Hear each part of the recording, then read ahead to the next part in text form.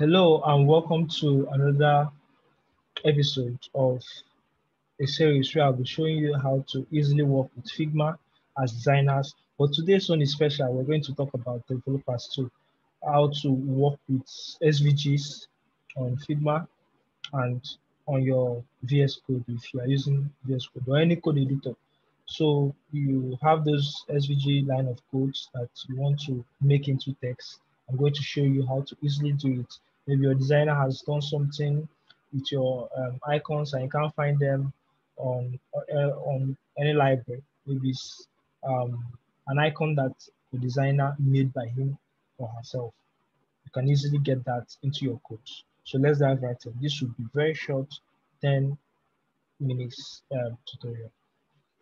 So let's go and scout for SVG. So most of the times you may be on the look for SVGs, trying to get your hands on one. As you can see my screen, this is the Twitter. I'm going to show you how to get those icons that you have here over here. So let's say you want to get an icon that you use, you can easily get it from here. So let's pick this home icon. Inspect. Once you inspect, you see the SVG code. Click on this SVG, copy this element, and you can do two things. As a developer working on what's it called? Working on your VS Code, you can paste directly into your VS Code and it renders this particular home button. But as a designer, you can go to your, let me share my full screen.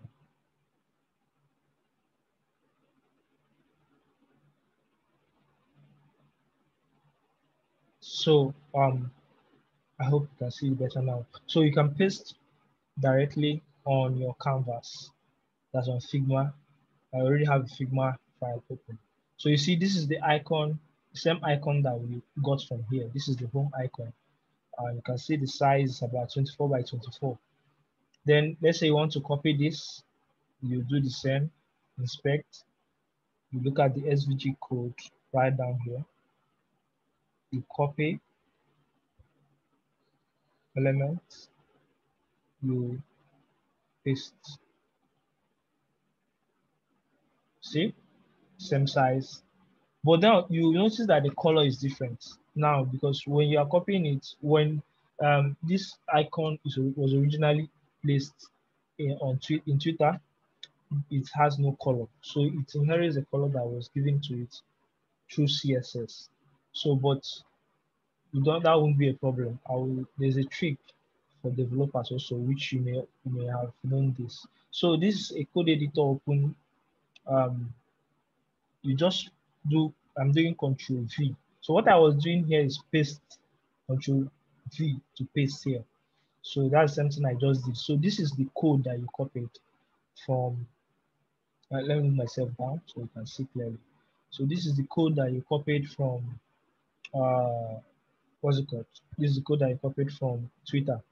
Now, this SVG, this is the color. So let's say you want to make it white. So what you just have to do is to add a fill. So let's add the color right here in Figma. Let me show you another trick.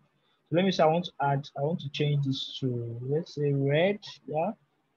Or yeah, let's say green. So you can easily see it. Let's say green.